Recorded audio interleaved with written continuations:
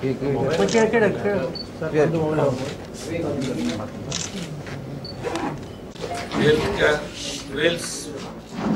UK MOI sign பண்ணிருக்கோம். இந்த MOI-னால இந்திய மாணவர்களுக்கும் இந்திய SIMS மருத்துவமனையில் இருக்கிற டாக்டர்ஸ் அவங்களுக்கும் எக்ஸ்சேஞ்ச் ப்ரோக்ராம்ஸ் பண்ணுறதா நாங்கள் நிறையா பிளான் பண்ணியிருக்கோம். அதன் மூலிமா SIMS மருத்துவமனையில் இருக்கிற டாக்டர்ஸ் எப்பவுமே புது டெக்னிக்ஸை கற்றுக்கணும்னு ஆசைப்படுவாங்க. நமக்கு இருக்கிற டெக்னிக்ஸை வெளிநாட்டு இருக்கிறவங்களுக்கு கற்றுக் கொடுக்கணும்னு நினைப்பாங்க. அந்த மாதிரி ஒரு ஆப்பர்ச்சுனிட்டியாக எனக்கு கருதி இன்னைக்கு இந்த MOI சைன் பண்ணியிருக்கோம். இன்னைக்கு SIMSல டாக்டர் ரஞ்சன் மகபத்ரா அவங்களுடைய டிபார்ட்மெண்ட்டில் நம்ம போன் மேரோ டிரான்ஸ்பிளான்ட்டுக்காக ஒரு தியேட்டர் ஒன்று ஓப்பன் பண்ணியிருக்கோம். அது சிட்டியில் இன்னைக்கு ஒரு யூனிக்காக பண்ணியிருக்கோம். அதாவது 2 படுக்கைகள் கொண்டது. அது தியேட்டர்னா இது லாங் டைம் ஒரு தியேட்டரில் ஒரு மனிதன் ரொம்ப நேரத்துக்கு இருக்க முடியாது. ஆனால் இங்கே தங்கக்கூடிய படுக்கை அவங்களுக்கு மானிட்டரிங் வசதியோட நாங்கள் செஞ்சு கொடுத்துருக்குறோம்.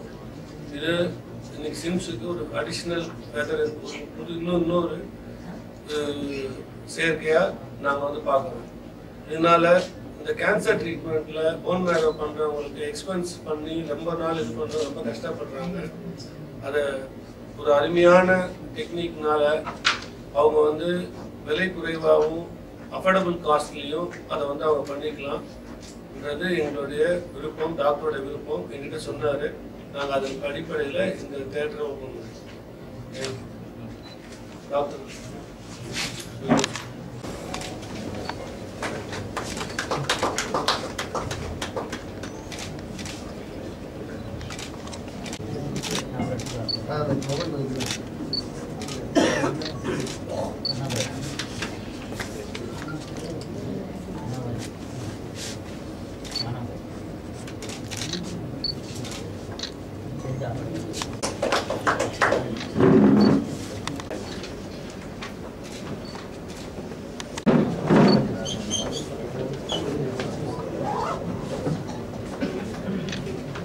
Ladies and gentlemen, now to the most awaited part.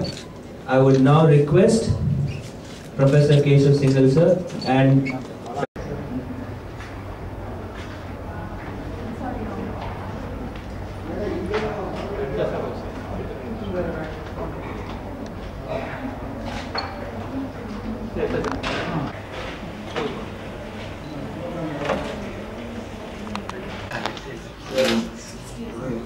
Scalpel or scissors? Scissors. Thank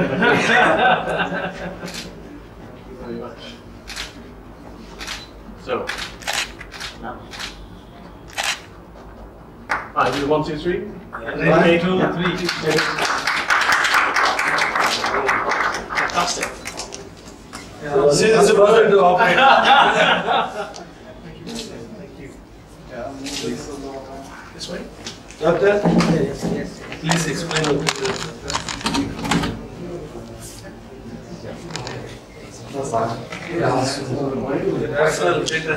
Okay. Well, I hope you know where you're going to go. can you come out? Okay.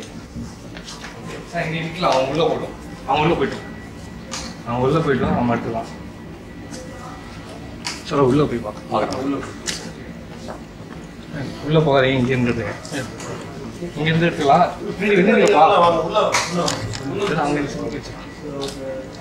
Specialty of this room is it is laminar airflow. Yes. And it comes through the HEPA filters. Yes. And it's taken out with the exhaust. So it is a one-way entry over there and gets filtered. Mostly it is for aspergillus infection. That is the common care for patients. And use all the sisters and all will be handling patients through the window. They can go through and monitor. Sisters, nurses. Yes. Okay, nurses. It is almost operation theatre. It's equal to your operation theatre. Up to 0.3 micron we can filter the air, the particulate matter will be filtered. We have a class 4 recommendation as per the NMAC guidelines. We are following the same norms. Well, I've learned much more about laminar flow theatres because decisions I've had to make on investing in new ones as well. So. 2 rooms like that we have, 1 more anti-room. Because we gave them treatment where the immunity goes down, white cells goes down, Yes. and it stays low for 2 weeks. So 2 weeks is a tough time to handle. They develop infection. It may not be from outside, but you can get infection from your own intestine. There's a lot of bacteria there. I know we're going to do something at the Heath about this as well. Yes. On the red cell and white cell, and about having proper isolation Yes. and again the flow as well. So This is the first time I'm seeing laminar airflow in a room actually. Of course. It is common in theaters. You don't ever told me this is You can do surgery here actually. We need So all the facilities, even if we don't sick, we can have ventilator support, even unit dialysis, ICU care. Virtually it can be converted to ICU care. And for the patients who are just stuck here for 3 weeks, they should have some entertainment, Yes. having TV, and maybe they will be comfortable. So, straight of the art. The material is completely all green materials. All material antifungal ready for the All right from there. so where the dust won't settle, so that has to be cleaned regularly and we should be like minimize the risk of getting back infected. Use the corners and shortcuts. It's easy to wait. However, the just cut here. So no skirting involved, I think it's Oh, it's finished. That's so out of fashion now. Well, there's no recess at all. You go in the door. Yeah, the other side of the same line. Exactly. Minister Pachamoothoo here. Mr. Keshav Singh, Professor, Director of this program. Dr. Surya Narayanan, Senior Vice President. Dr. Raju Shivsami, Vice President. Dr. Ashwin, Dr. Suresh, Dr. Ranjan Mahapatra. Today's is the main hero of the program. You all know about SRM and SIMS. I have almost 17 years of experience in this field of medicine. We are seeing the various categories of people in various parts of India, like socially, economically poor, and from the weaker section. At the same time, we see the rich and comfortable position the people are coming to hospitals. In a career, first 10 years I've seen the poor people who are coming for the medical college treatment for the various surgeries or various problems. Now, with this experience, I found one thing is compulsory. If for the patients to get cured, that is, we have to start one institution in the form of SIMS Institute for Medical Sciences, because it is not neither a corporate hospital or an education.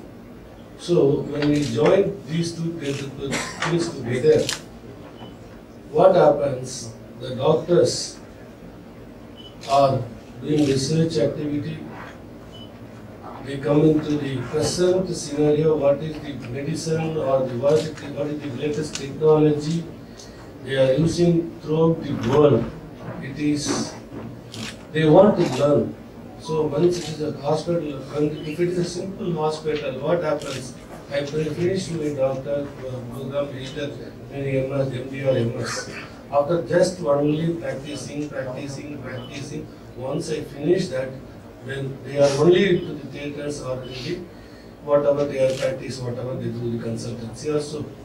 But my thing is, our doctors in SIMS, last 7 years we started, we have touched 1.25 lakhs people life, with lower economically poor and the rich people all together. But this institute after I started, I am very much lucky. I have expert doctors and broad-minded. They want to learn. They say I am giving permission. It's not like that.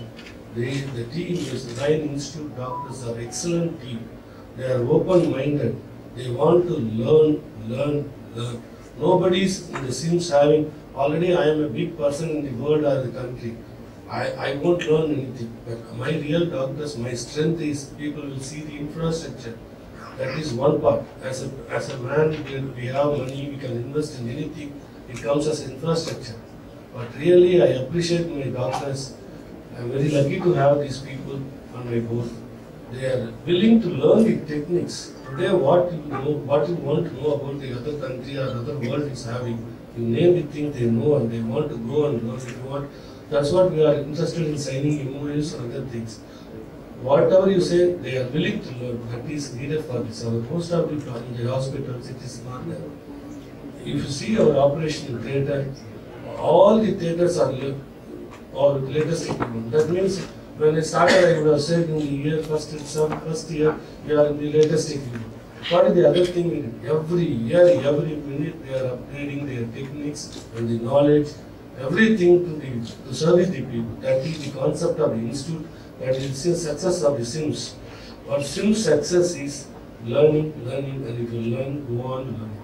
With this, they want to develop this institution to the next level. Next, we are also thinking, doctor, when I spoke to Mr. Ranjan Mahopatra, he wants this theatre. I asked him, what is the cost? Why do you want? How will you?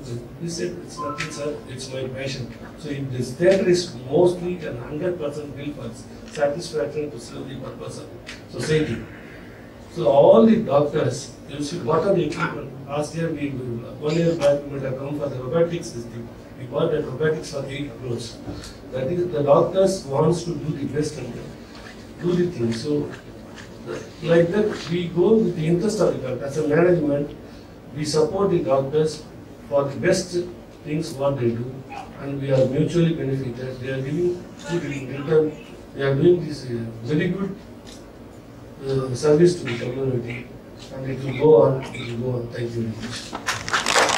Other side remains closed. The other side remained closed. Yeah. And we opened the other way, just like theatre.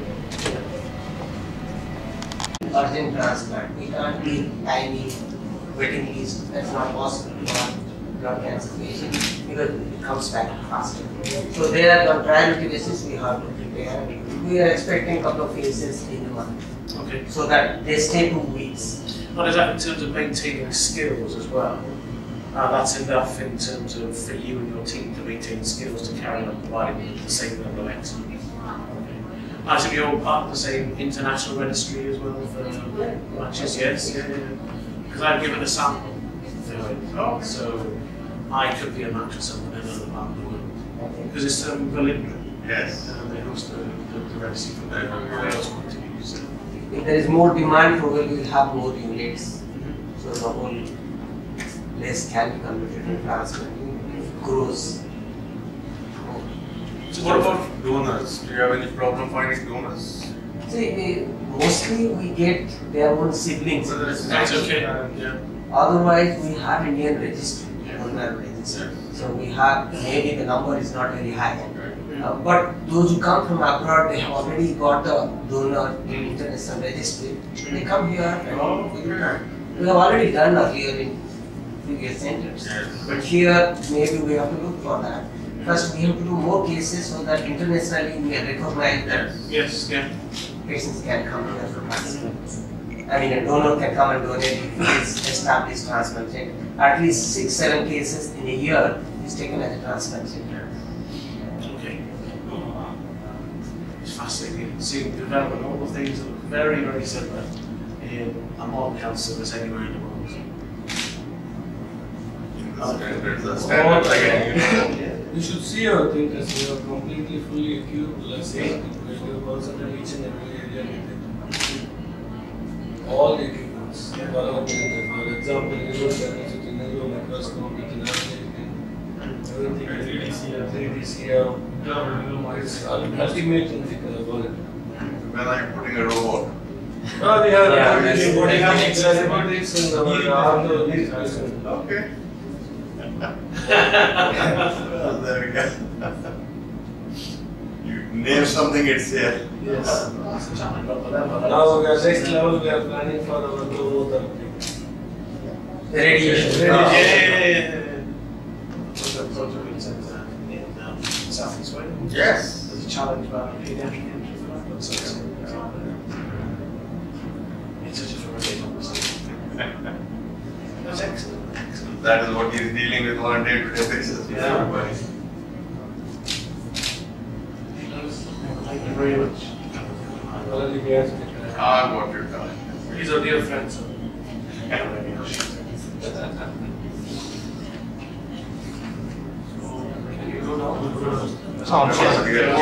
Thank you very much for the warm welcome today and the opportunity to say a few words. I thought I might say a little about why we're here, a little just about India, and then perhaps something about my job and some shared insights and opportunities for our two countries, and more than that, for Wales and Tamil Nadu within India to think about our future.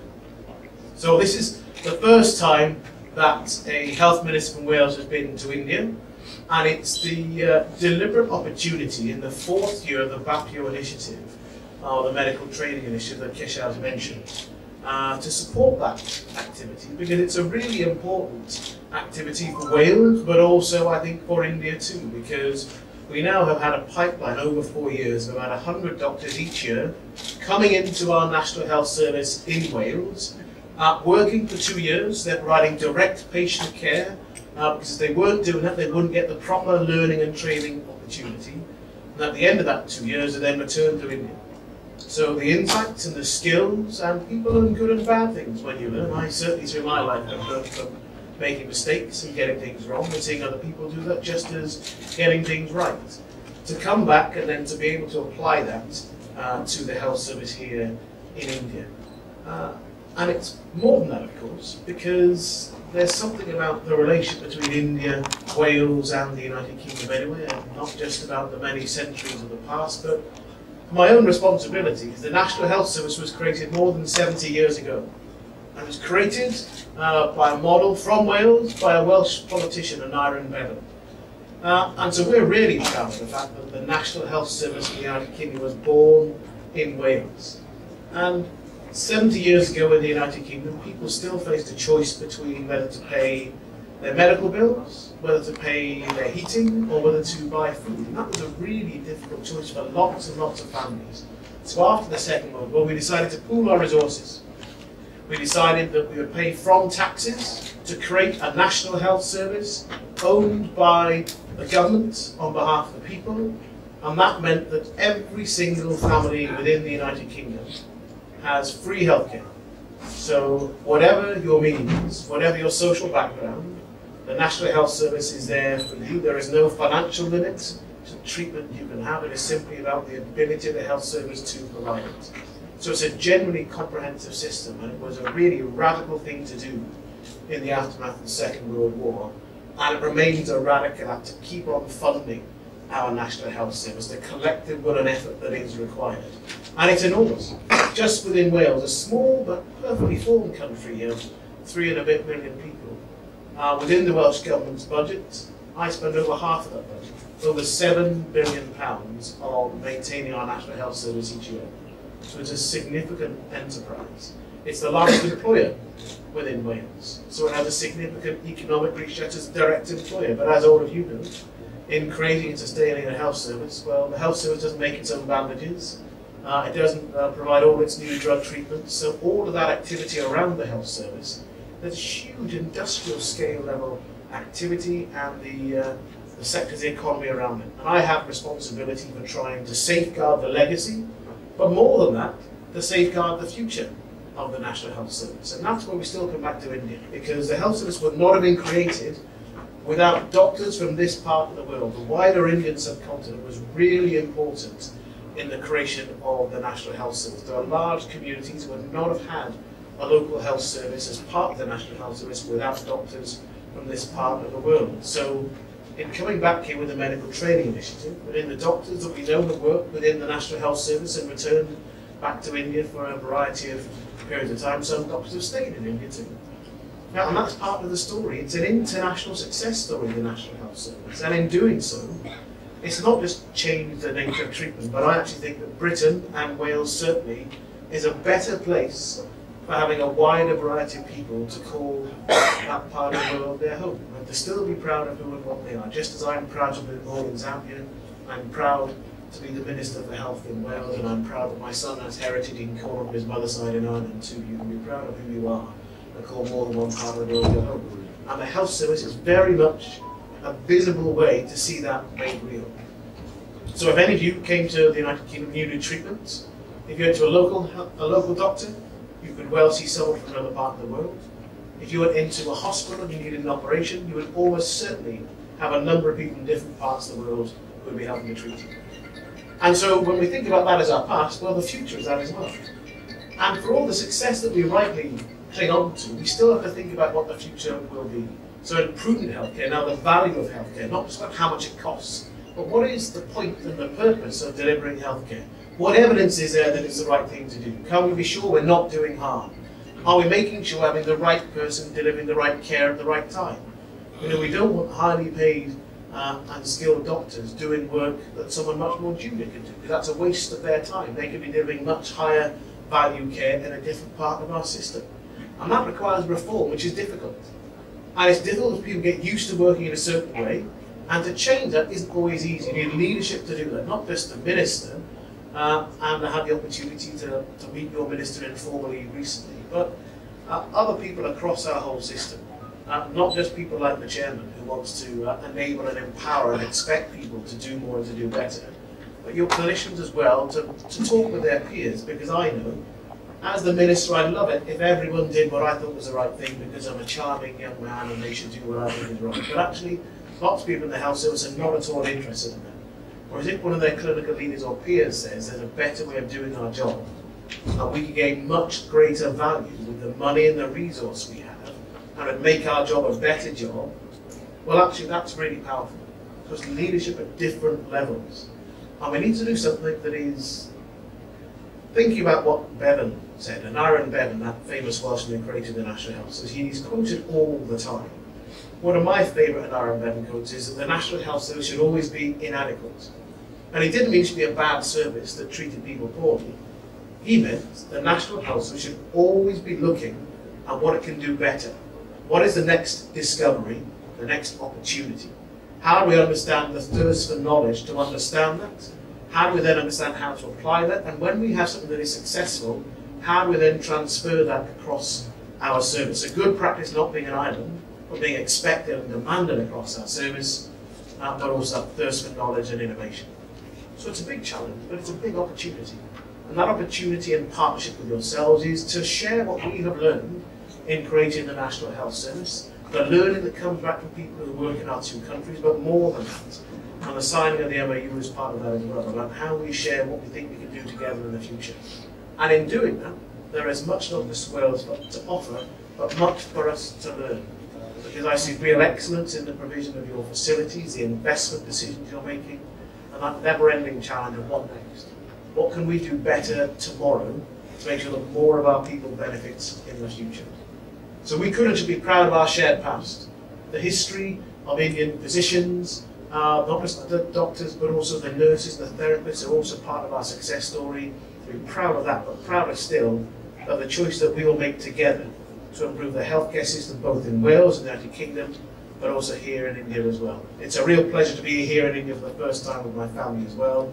We've had an amazing welcome. I cannot overstate how delighted and humbled I am by the welcome we've had in every single place that we've been. But I look forward, hopefully, to coming back in the future and to celebrating more of our shared success in the world we still will choose to create. Many thanks. Meeting with press, which is not common for physicians. This is something like we feel proud to have a setup where you can treat in a comprehensive manner. You need not have to refer cases to some other center to do stem cell transplant. When I have been associated with various institutions from 1990s, when we did the first transplant somewhere in All India Institute of Medical Science, Delhi, a lot of excitation just to see how it goes. That was the excitation we started. And when we started transplant, first time in Chennai, probably in Apollo hospitals. There also again, it was like the day you do the transplant, you feel good that we did something different from whatever we do for cancer patients, oncology treatment for the patients. So transplant has matured in its own way. If you go back to the history, in 10 years, initially in India, 10 cases has been done. Now probably in a month, people are doing 10 cases in more BG centers. So that is the way the technology has advanced and matured. So it is not something completely new and you keep guessing how to treat. It is all established. Now you take it more further towards a different line of treatment. Like you do transplant when it is a like standard case where there is a matched HLA matched donor and do a transplant for a young patient. Probably you don't lose many time this type of cases. Maybe less than 10% chance of losing a patient. But if you do a case where there is no match, this is a 50% match or 1 or 2 locus mismatch or completely unrelated, not your family member, there the risk of losing a patient is higher side.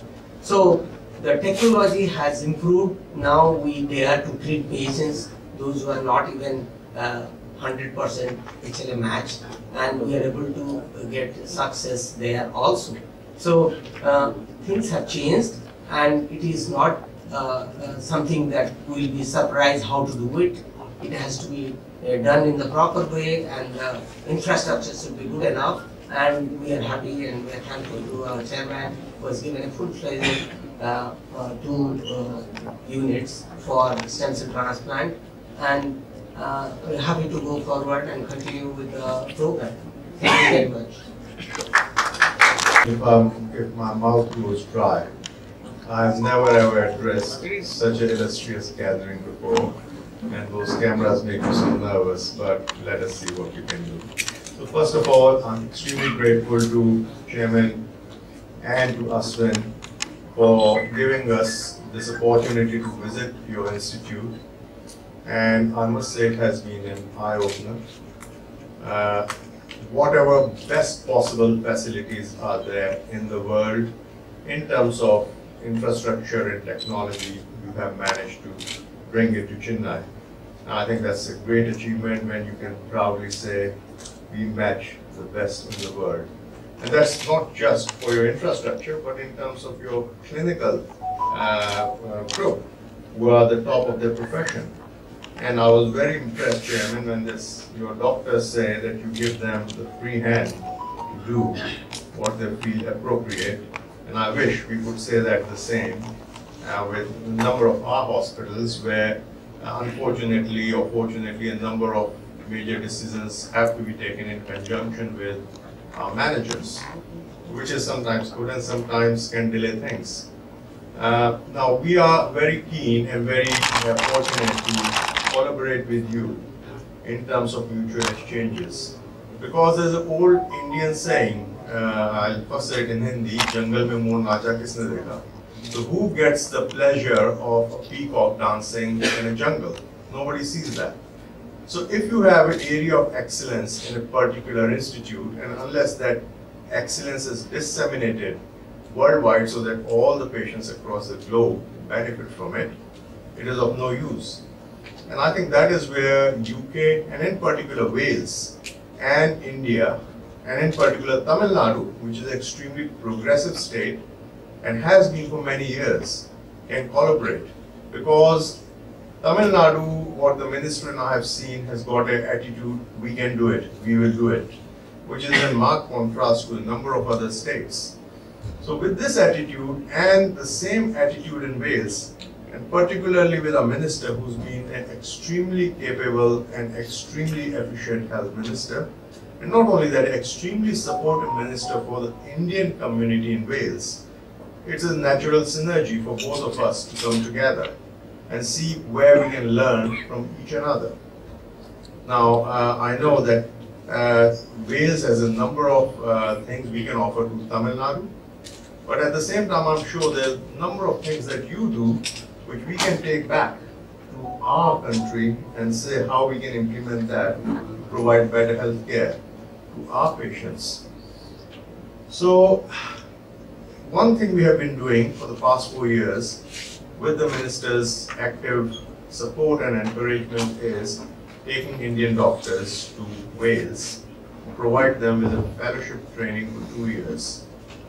So these are doctors who have done their MS or MD in various specialties.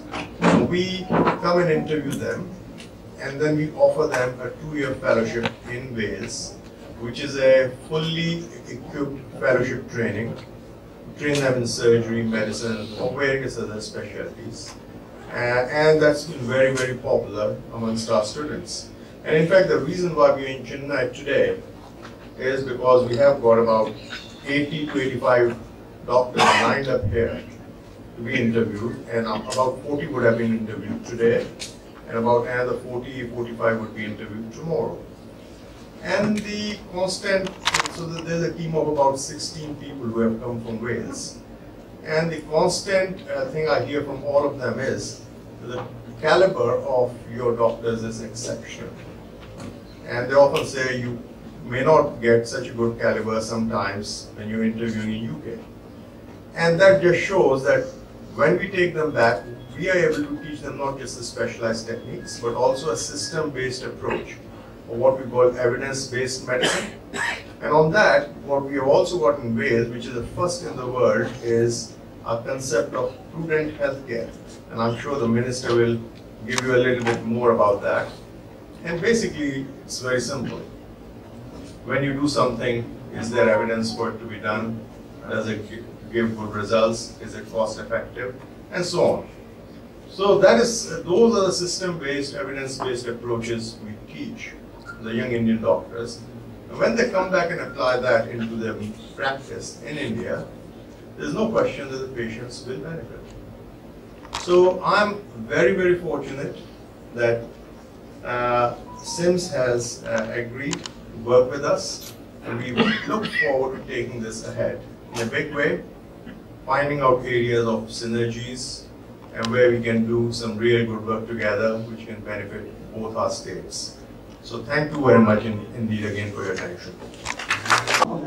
On behalf of the SIMS family and SRM group and our chairman Mr. Ravi Pachamoothoo, I welcome you all for this memorable day, Advanced Bone Marrow Transplant Unit, one more unit here. And we are going to have a memorandum of understanding with College of Healthcare Innovations from United Kingdom, which is going to take a long way from here for the training the faculties are paramedical, medical and technical level, and professors and teachers from UK will come here, and we will also go there and train further. And here we have the Honorable Minister of Health, Mr.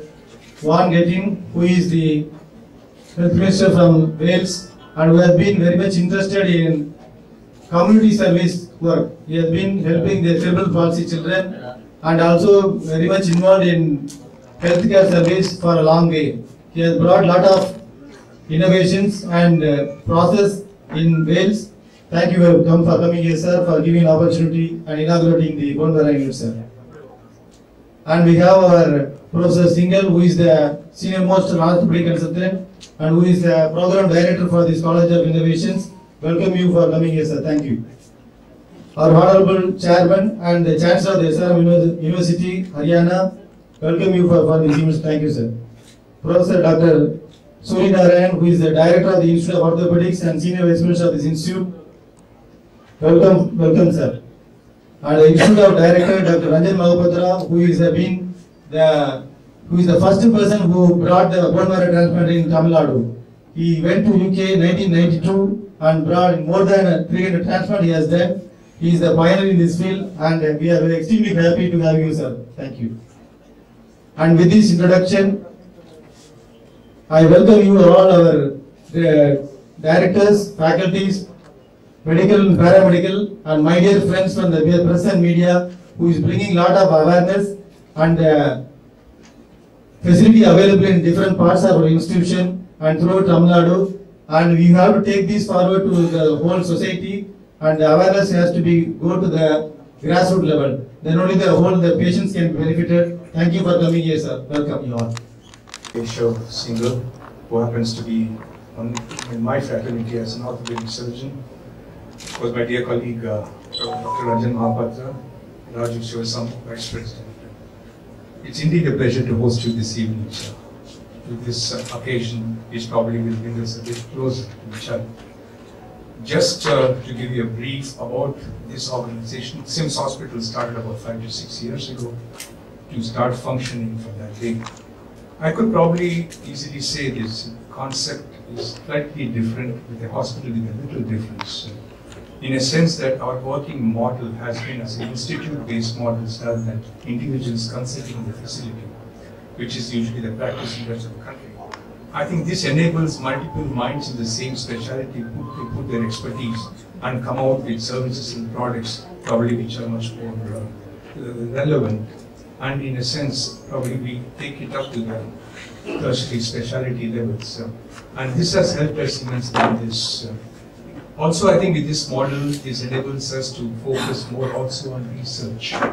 I think the patient spectrum, the spectrum of diseases, problems, and options tend to be varied in various geographies. And if you put that in perspective, I think this sort of collaboration between two places is going to be an excellent sort of a breeding ground which can be exploited with the data available to probably begin newer challenges and adopt certain technologies is also already established and bring it on board. And that is our excitement in these collaborations, what we look for.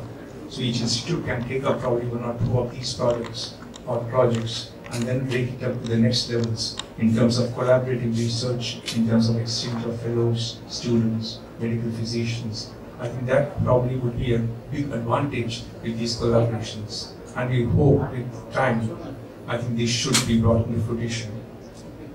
Responsibility without authority has often been said as meaningless.